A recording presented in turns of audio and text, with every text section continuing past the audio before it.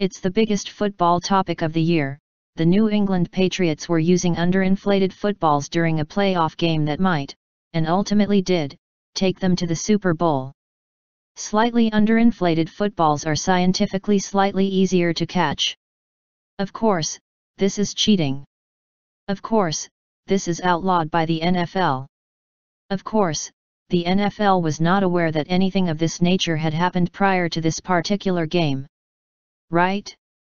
According to Yahoo Sports, reports have emerged during the past week that NFL teams, including the Colts, complained during the regular season and perhaps playoffs about the Patriots using underinflated footballs.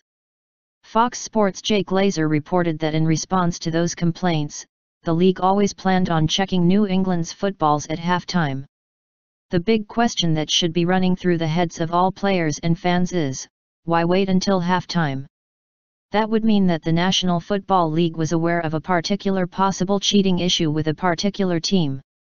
The league was willing to allow it to happen for the first half of the game and attempt to catch them in a sting-type operation at halftime rather than just check the footballs prior to the beginning of the game, or better yet, each game.